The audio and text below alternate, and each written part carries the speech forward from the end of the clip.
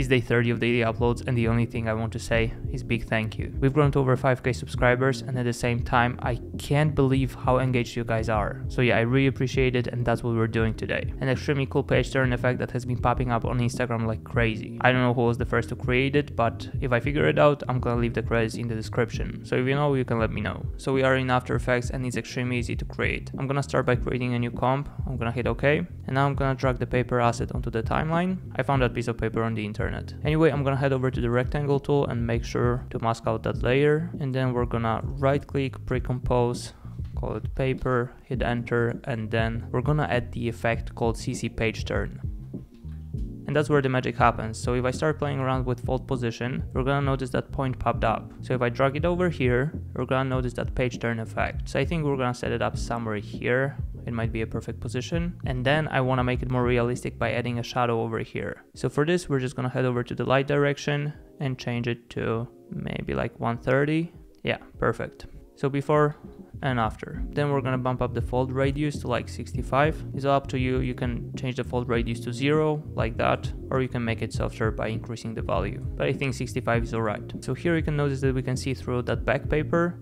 So what we need to do is change the back opacity to 100. And now the thing that will make that back page shaky is adding expressions. So for this, I'm gonna head over to fold position. I'm gonna alt click the stopwatch, and here first we're gonna add posterized time. And in brackets, I'm gonna type in 10. Then I'm gonna head over here, click enter, and then we're gonna type in wiggle 5,200. And now let's click away. And now if I play it back, we're gonna have that cool effect. So basically posterized time is making it look kind of cartoonish, and then wiggle is literally wiggling the fold position over here. And that way we get that effect like the wind is blowing over here. It looks so good. Anyway, if you for example wanted to kind of achieve a different look, you could head over to the fold position and just change the value for X and Y, and it's gonna give you different looks. So for example, if I set it here, that's how it's gonna look. If we go for, I don't know, maybe something like that, it would also have a different base value. I kind of like how the paper is folding over here, but I feel like we could stay with what we've created before. So now I'm just gonna pre-compose that layer.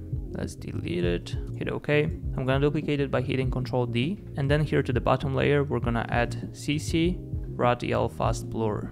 Then I'm also gonna add tint effect.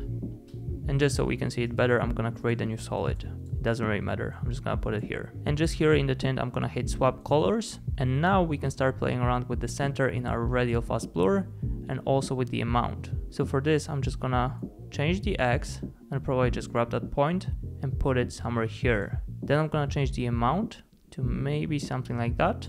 And that way we got a cool shadow. I'll probably decrease the value a little bit.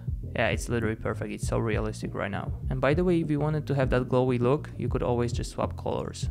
It's also looking extremely cool. But I kind of like that shadowy look. And also remember, you can always go back to the layer and here just play around with the values. So for example, if we head over here, we can, I don't know, delete posterized time. And in wiggle, the first value would be responsible for how fast it kind of wiggles. So we could change it to 8. And then the second value is gonna be responsible for how far it wiggles. So if we set it to like 350, it's just gonna go further. Yeah, but it's not that realistic. I'd probably change it to 2. Let's see now. Yeah, you basically get a lot of configurations with this, and it's all up to you what you prefer. So we're gonna wrap it up here. Make sure to check out the editing shift, and I'll see you in the next one. Cheers, guys.